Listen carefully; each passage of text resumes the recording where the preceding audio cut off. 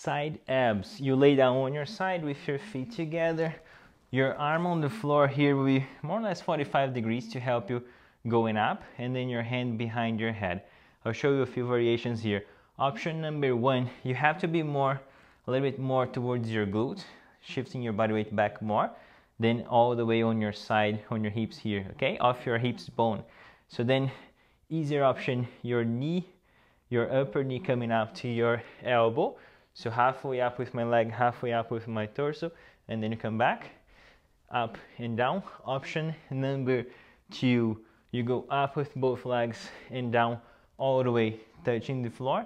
Option number three, we go up and down without touching the floor.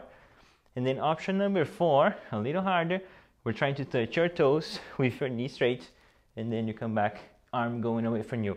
Touching your toes and arm going away. Try the variation that works best for you.